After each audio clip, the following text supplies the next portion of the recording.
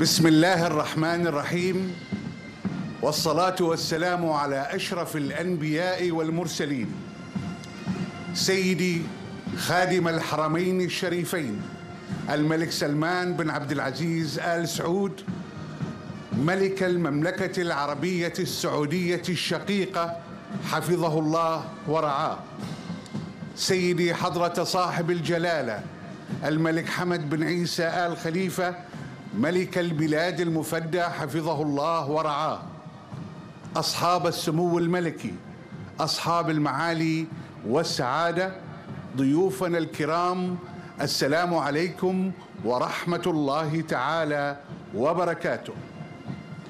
إنها لمناسبة تاريخية عزيزة مميزة كبرى يتجلى فيها تاريخ طويل من علاقات راسخة في أعماق التاريخ بين مملكة البحرين والمملكة العربية السعودية الشقيقة، أسس لها الوالد والمؤسس والموحد الملك عبد العزيز آل سعود طيب الله ثراه مع أشقائه آل خليفة حكام البحرين الكرام. واليوم تقومون يا خادم الحرمين الشريفين بتجديد هذا النهج التاريخي بزيارة أخيكم حضرة صاحب الجلالة الملك حمد بن عيسى آل خليفة ملك البلاد المفدى حفظه الله ورعاه، حيث يجتمع القائدان العربيان الكريمان بحصيلة وافرة من الإنجازات لشعبيهما. فأهلا وسهلا بكم يا خادم الحرمين الشريفين. أيها الحضور الكريم، خير بداية لحفلنا هذا تلاوة عطرة من القرآن الكريم يتلوها على مسامعنا القارئ علي صلاح عمر. أعوذ بالله من الشيطان الرجيم. بسم الله الرحمن الرحيم. فما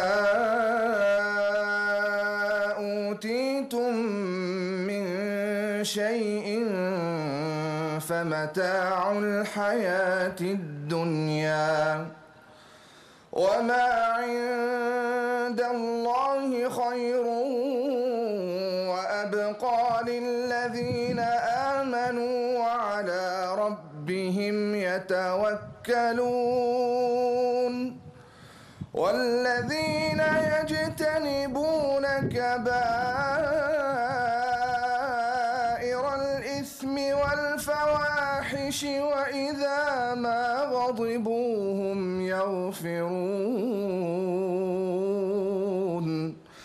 والذين استجابوا لربهم وأقاموا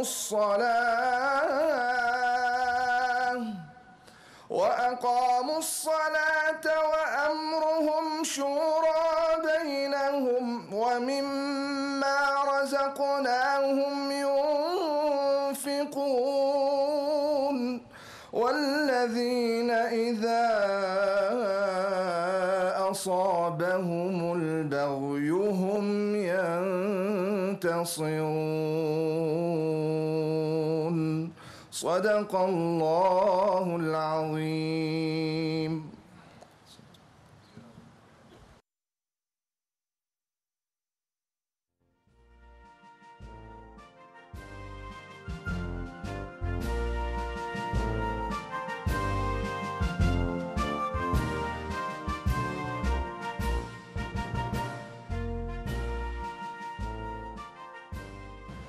بسم الله الرحمن الرحيم.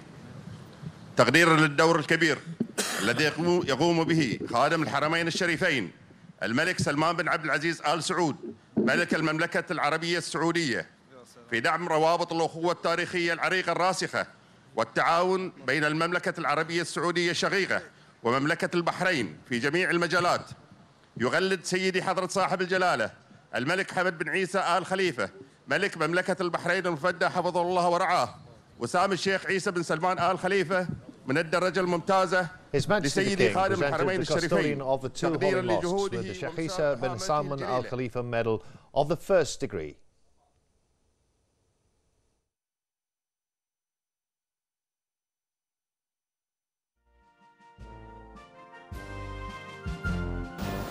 أيها الحضور الكريم، للشعر مكان في حضرة الملوك الأجلاء، فبهذه المناسبة العزيزة على قلوبنا يتشرف سمو الشيخ ناصر بن حمد آل خليفة بإلقاء هذه القصيدة Then His Highness الشعرية. Sheikh Nasser bin Hamad Al Khalifa recited a poem before His Majesty the King and His Royal Majesty the Saudi مساك الله monarch. بالخير سيدي.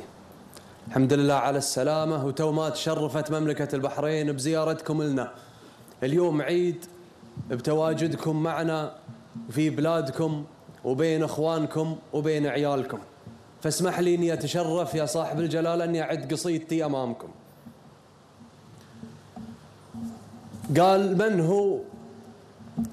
من هو لابد اللازم عزم، يبدع الابيات في الوقت الوجيز، بندقه ما هي تلك ولا تزم، كل ما نيشن ما هي بتروح شيز، باسم قايدنا برحب واعزم، بالعزيز اللي رحب به عزيز، مرحبا يا راس عاصفة الحزم، يا الملك سلمان بن عبد العزيز.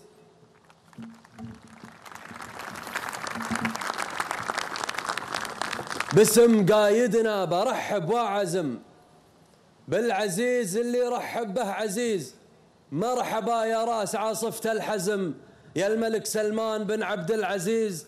عند قايدنا حمد راعي الجزم، المليك اللي له العالم يجيز، عند من قال احتزم بي واحتزم، لا غدا في ساحة الميدان أزيز.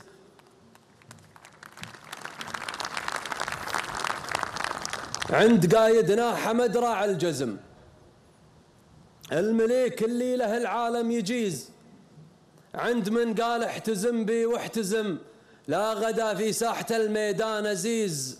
شعبنا واحد وبالعهد التزم، وصفنا واحد ولا فينا لزيز، ما حفظنا عهدنا حفظ الرزم، العهد في صدورنا مثل القفيز.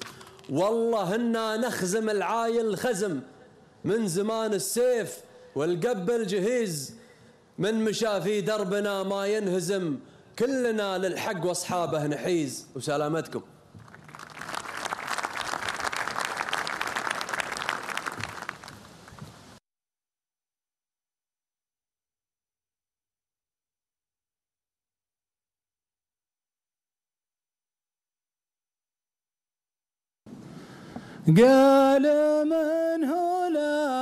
Bahrain Arda dance was then performed.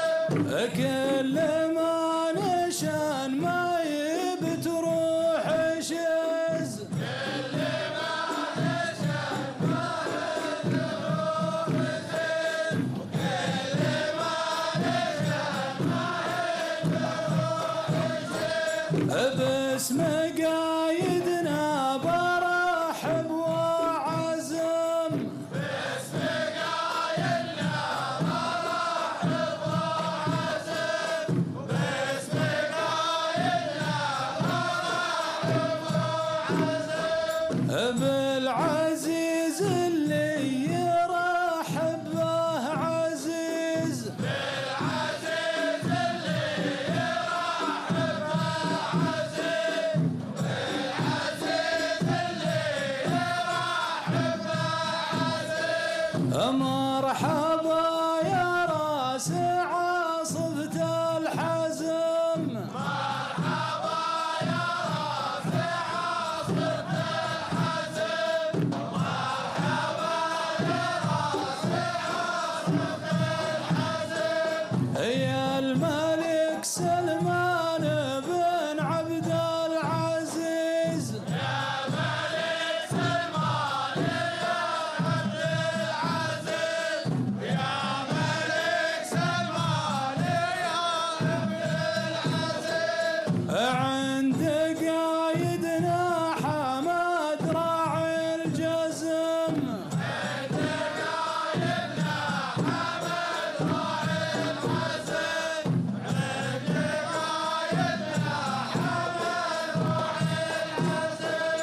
الملك اللي له العالم يجيز، الملك اللي له العالم يجيز، الملك اللي له العالم يجيز.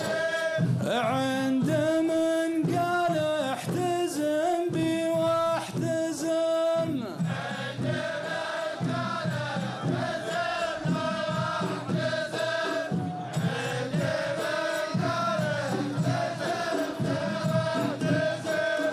لا غدا في ساحة الميدان عزيز، لا غدا في ساحة الميدان عزيز، لا غدا في ساحة الميدان عزيز. شعبنا واحد وبالعهد التزم، شعبنا واحد وبالعهد التزم، شعبنا واحد وبالعهد التزم. وصفنا واحد ولا فينا لزيز، صفنا واحد ولا فينا لزيز، صفنا واحد ولا فينا لزيز. ما حفظنا عهدنا حفظ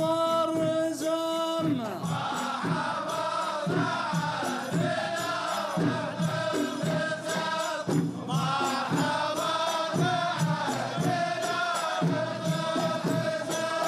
العهد في صدورنا مثل القفيز، العهد في صدورنا مثل القفيز، والعهد في صدورنا مثل القفيز. والله إننا نخزم العاير خازم،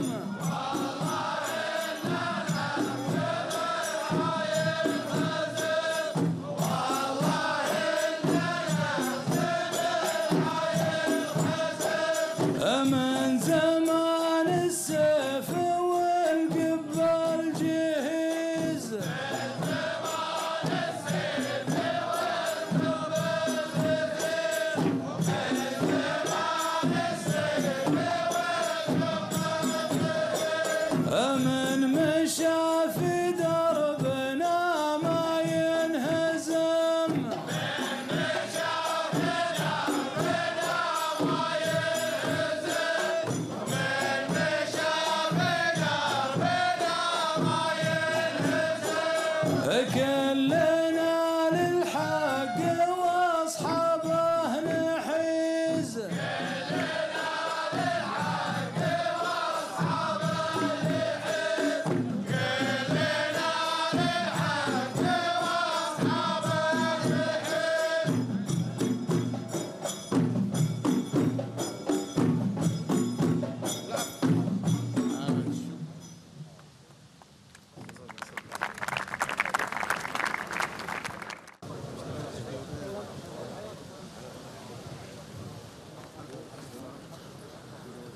وابتهاجا بمقدمكم الكريم يا خادم الحرمين الشريفين، يتشرف الشاعر مشعل الحارثي بإلقاء هذه القصيدة. السلام عليكم ورحمة الله وبركاته. A poem by the Saudi poet Mishal al-Harithi was then recited. عرضة للحرب تضرب سلام وتستعد، يا سلام الله سلامي على الضيف الكبير سيدي سلمان في دار بن عيسى حمد، للسعودية جسور مع البحرين غير، قبل يربط بيننا جسر ابو فيصل فهد. الصديق يا ملوك الدار، يا ملوك الدار، يا ذخر من ماله ذخير، من تلوى في ذراكم على القمة صعد. الصديق يقودنا له مثل سلك الحرير، والعدو نوثق قياده بحبل من مسد. يوم نادانا جنوب الجزيرة مستجير، الحرايب ولعت فيه والهايب قعد، ما خذينا الراي من راس مندوب وسفير، ما أخذينه من ملوك يفكون العقد. يوم نادانا جنوب الجزيرة مستجير، الحرايب ولعت فيه والهايب قعد، ما خذينا الراي من راس مندوب وسفير، ما أخذينه من ملوك يفكون العقد. دام الأجرب سيفنا ما لنا غيره شوير، عاش من رده على أهل البلد. يا أهل البلد سله اللي يوم سله ما رده في الجفير، فيصلي من يعاديه يبشر بالنكد. في نهار الحرب نفرق عشير من عشير، والخليفي قدم الروح واسخى بالولد دارنا. دونك نهارا عبوس قمطرير، قل هو النصر المبين وقل هو الله أحد. أمركم سيدي.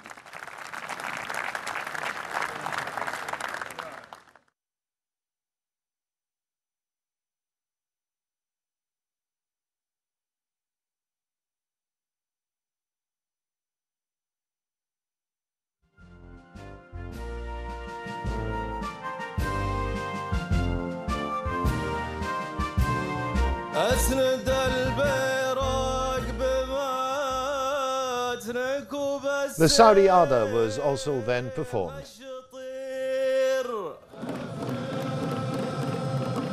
عرضة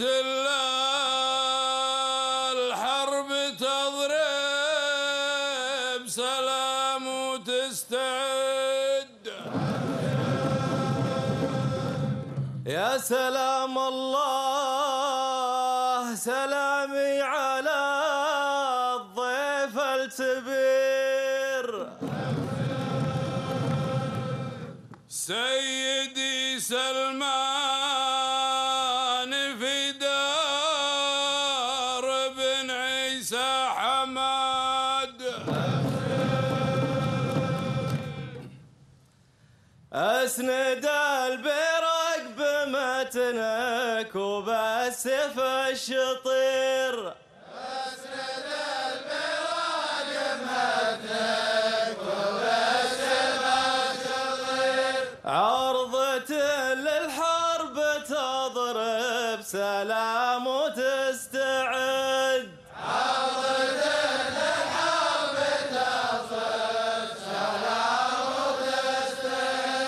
يا سلام الله سلامي على الضيف الكبير. يا سلام الله سلامي على الضيف الكبير. سيدي سلمان في دار بن عيسى حمد.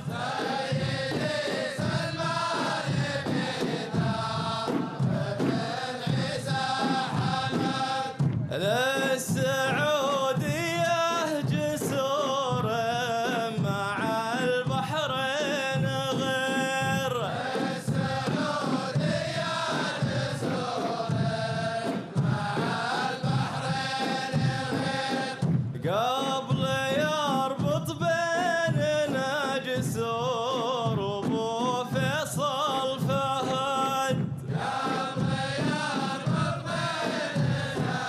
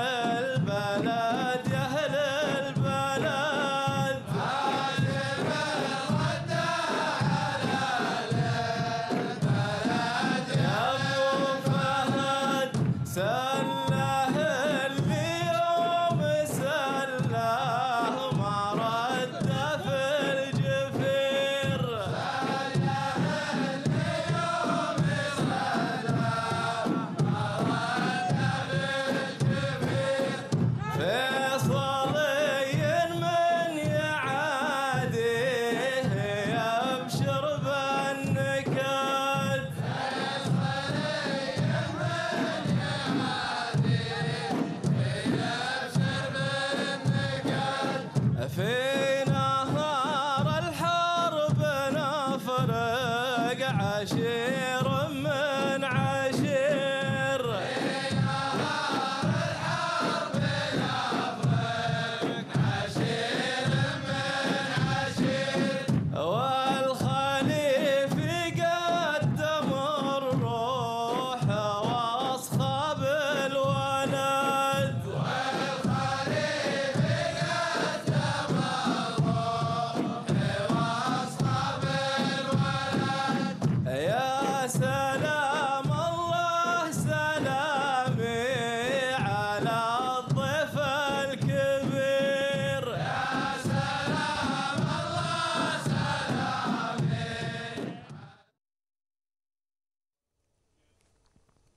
His Majesty the King held a meeting with the Saudi monarch at Sakhir Palace. His Majesty welcomed the Saudi monarch as a dear guest of the Kingdom of Bahrain, which a bond of love has existed between the two countries and their peoples throughout history. The two leaders reviewed the historic brotherly relations between the two countries and the development such relations are witnessing in various fields. His Majesty the King voiced pride in the deep relations which were established by the forefathers and were built on over time. His Majesty voiced trust that such a visit will be a stepping stone in the Bahraini-Saudi relationship march at all levels and will contribute in meeting the aspirations of the people of the two kingdoms. His Majesty voiced trust that such a visit will be a stepping stone in the Bahraini-Saudi relation march at all levels and will contribute in meeting the aspirations of the people of the two kingdoms. The two leaders expressed their joint desire to further strengthen relations between the two countries, as well as coordination and cooperation for the interest of the two countries and their peoples. The two leaders also discussed the recent developments on the regional and international fronts, where His Majesty lauded the stances of the Kingdom of Saudi Arabia towards Arab and Islamic issues. The custodian of the two holy mosques expressed thanks and appreciation to His Majesty the King for the hospitality he and his delegation received, which reflects the deep relations between the two countries. He valued the role of His Majesty the King in developing such relations. King Salman bin Abdulaziz also congratulated His Majesty the King on the success of the GCC summit, lauding the efforts of His Majesty in adding success to the summit and his efforts in supporting the joint march of the GCC for the interests of the people of the Gulf Corp, the GCC. His Majesty the King held a dinner banquet in honour of the custodian of the two holy mosques and his accompanying delegation. Present were His Royal Highness the Premier, Prince Khalifa bin Salman Al Khalifa, and His Royal Highness the Crown Prince, Deputy Supreme Commander, First Deputy Premier, Prince Salman bin Hamad Al Khalifa, and senior officials from the two sides. His Majesty King Hamad bin Isa Al Khalifa chaired the 37th GCC Summit at the meeting hall in Sakhir, with the participation of their Majesties and their Highnesses, the leaders of the GCC member states, and the Prime Minister of the United Kingdom, Theresa May, as the guest of honour.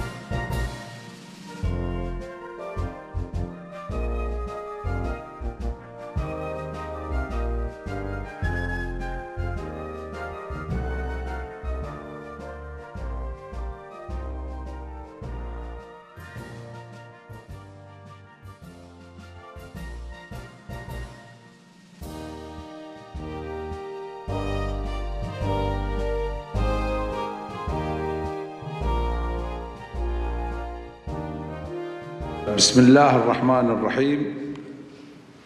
أصحاب الجلالة والسمو دولة السيدة تheresa ماي رئيسة وزراء المملكة المتحدة الصديقة، حضور الكرام، السلام عليكم ورحمة الله وبركاته. يطيب لي باسم إخواني قادة دول مجلس التعاون وباسمي أن أشكر دولة رئيسة وزراء المملكة المتحدة الصديقة السيدة تريزا ماي على حضورها هذا الاجتماع الهام في أول زيارة رسمية لها للمنطقة كضيفة شرف في هذه القمة، والتي تحمل دلالات بالغة الأهمية تعمل على تقوية مسيرة التعاون التاريخية العريقة التي تجمع المملكة المتحدة بدول مجلس التعاون لأكثر من 200 عام. ونتطلع بأن تثمر مباحثاتنا اليوم عن آفاق أرحب من التعاون نستشرف من خلالها طبيعة ومتطلبات مرحلة العمل المقبلة بين الجانبين لنصل إلى اتفاقات وقرارات نوعية جديدة للبناء على ما تم إنجازه عبر تبادل المرئيات والخبرات لمستويات أكثر تقدماً في المجالات كافة، وخاصة السياسية والدفاعية والأمنية والاقتصادية، والتركيز على تطوير الشراكة بين القطاع العام والخاص واستثمار الفرص الكبيرة والواعدة من خلال خطة عمل محددة وواضحة تعتمد الآليات المناسبة لاستمرارية التشاور والتعاون والتنسيق، وبما يوثق من علاقاتنا الاستراتيجية مع المملكة المتحدة الصديقة.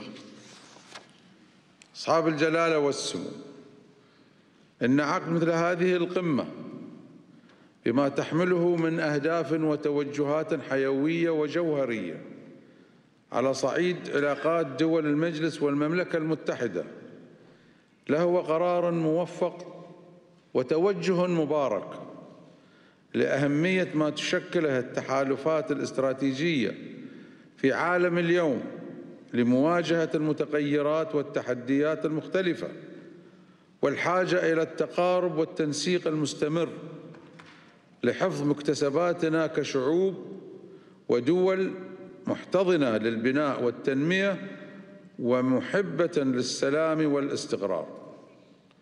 وأننا على ثقة تامة بأن مسيرة العمل المشتركة بين الجانبين ستشهد نقلة نوعية بالنظر إلى طبيعة العلاقات الودية الوثيقة التي تربطنا بالمملكة المتحدة والقائمة على أسس الثقة والاحترام المتبادل. شاكرين حسن استماعكم، والسلام عليكم ورحمة الله وبركاته.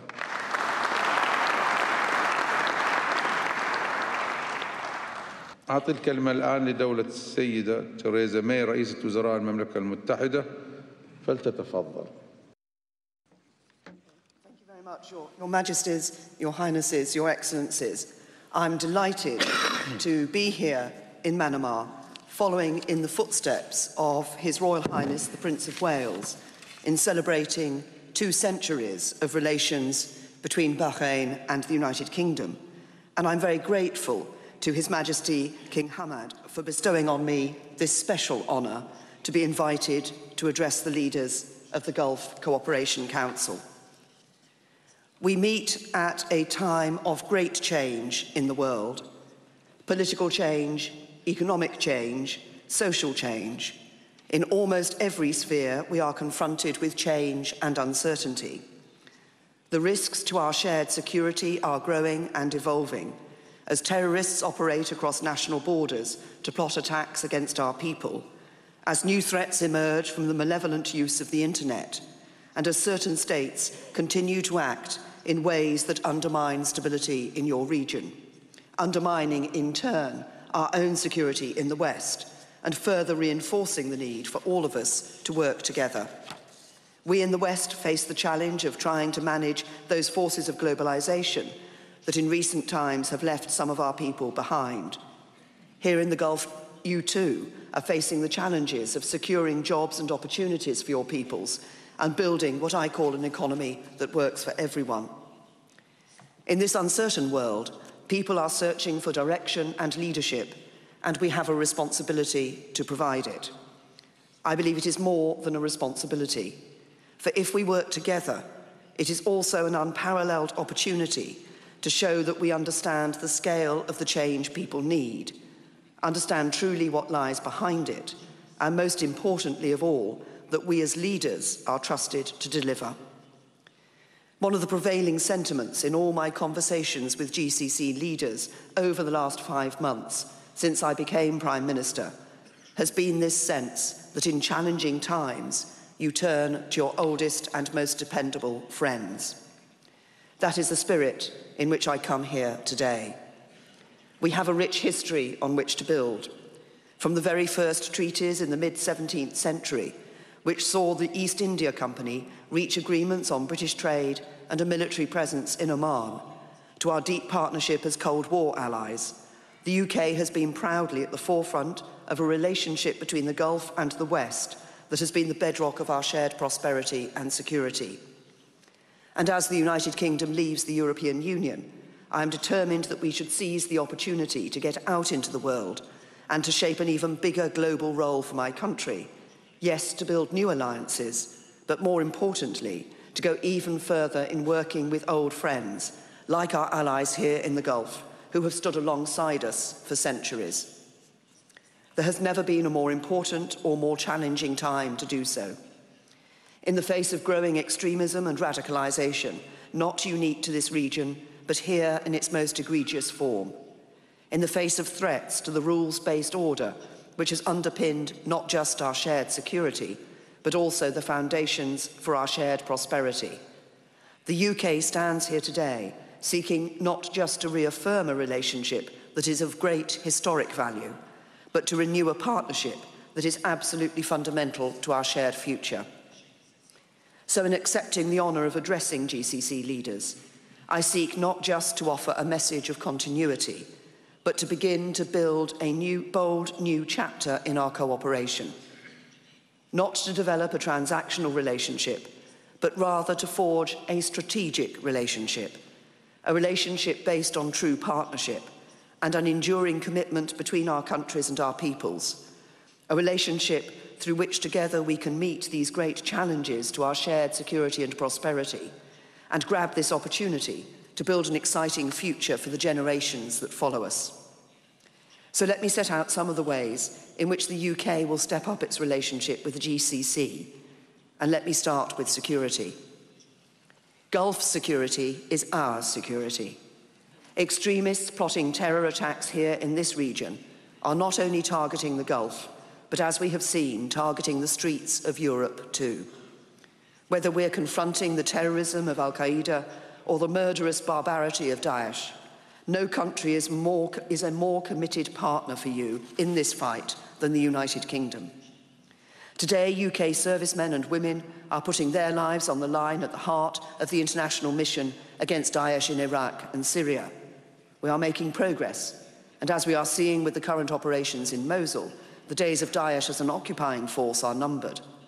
Through our close cooperation on counter-terrorism, we are succeeding in foiling terrorist plots and a range of threats against citizens in all our countries. For example, intelligence we have received in the past from Saudi Arabia has saved potentially hundreds of lives in the UK. And by focusing not just on violent extremism, but on the whole spectrum of extremism, violent and non-violent at home and abroad, we are not just going after the terrorists, but working to address the causes of this terrorist threat by targeting the ideology of extremism and all those who seek to spread it. As we address new threats to our security, so we must also continue to confront state actors whose influence fuels instability in the region. So I want to assure you that I am clear-eyed about the threat that Iran poses to the Gulf and the wider Middle East. The UK is fully committed to our strategic partnership with the Gulf and working with you to counter that threat. We secured a deal which has neutralised the possibility of Iran acquiring nuclear weapons for over a decade.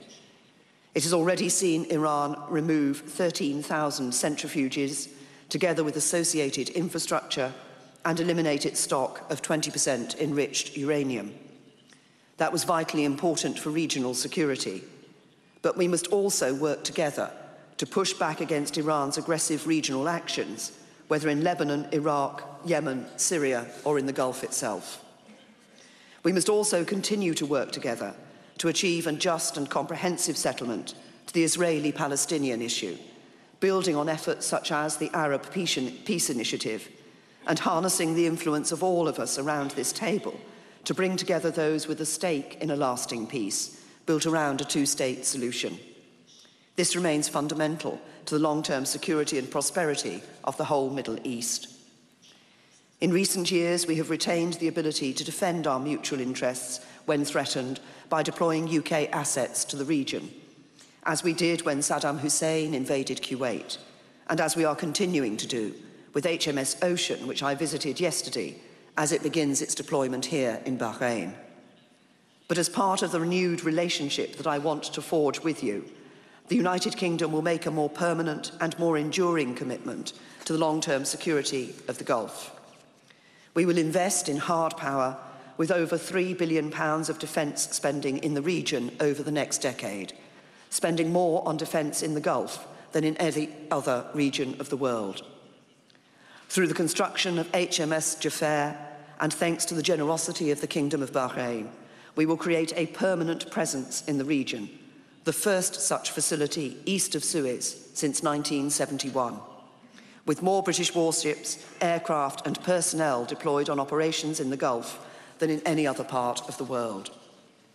At the same time, a regional land training hub in Oman is establishing a permanent British Army presence in the region, and I'm delighted to announce that Saif Saria 3 will take place in Oman in 2018, the largest UK Omani exercise for 15 years.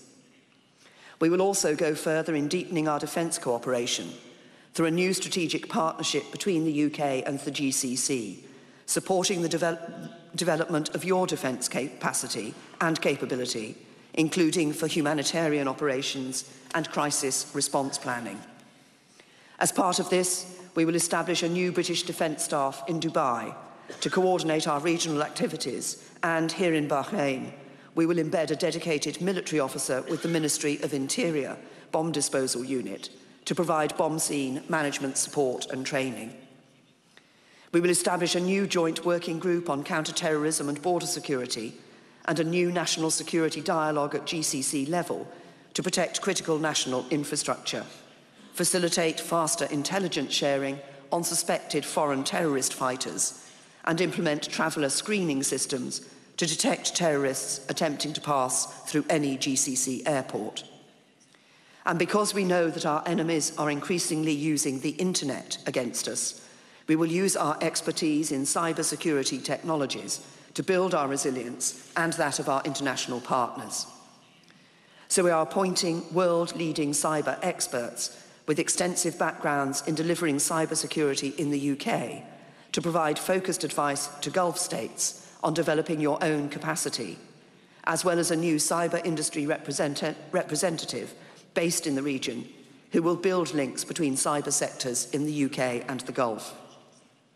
In all of these ways, I am determined that the UK will be at the forefront of a wider Western effort to step up our defence and security partnership, not just to provide greater stability and security to the region, but also to protect the rules-based order that has been so fundamental to our shared prosperity.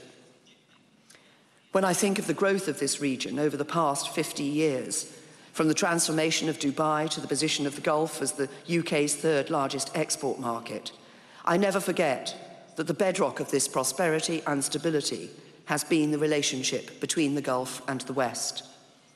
Now, in this period of uncertainty, is the time to recommit to this relationship. That is why I am here, to signal my commitment to this relationship and to build on the foundations of our continued partnership in security and prosperity for decades to come. For just as Gulf security is our security, so your prosperity is also our prosperity. Already the Gulf is a special market for the United Kingdom. Last year alone, trade between the UK and GCC was worth more than £30 billion. At the same time, Gulf investment in the UK is helping to regenerate cities from Aberdeen to Teesside and from Manchester to London. I'm determined that we should do everything possible to build on this and elevate our trade and investment to an even more ambitious level. So I will continue the work that the UK has been leading over the past 3 years to make London one of the great capitals of Islamic finance anywhere in the world. And as Britain leaves the European Union, so we intend to take a leap forward, to look outwards and seek to become the most committed and most passionate advocate of free trade in the world. For free trade makes us all richer. It creates jobs, it increases investment, it improves productivity, it transforms living standards and creates opportunities for all of our citizens. And nowhere is that more important than here with our friends and allies in the Gulf. So first, I am delighted that we agreed yesterday to set up a new joint working group to examine how we can unblock remaining barriers to trade and take steps to further liberalise our economies for the benefit of our mutual prosperity. For example, we have just reached a new agreement with Saudi Arabia to allow British businesses to obtain 5-year multiple entry visas for the first time, creating new opportunities for more bilateral business. And we have agreed that in March next year, the UK will host an event on Gulf national transformation and economic diversification plans at the Mansion House, for centuries a home of finance and trade at the heart of the City of London.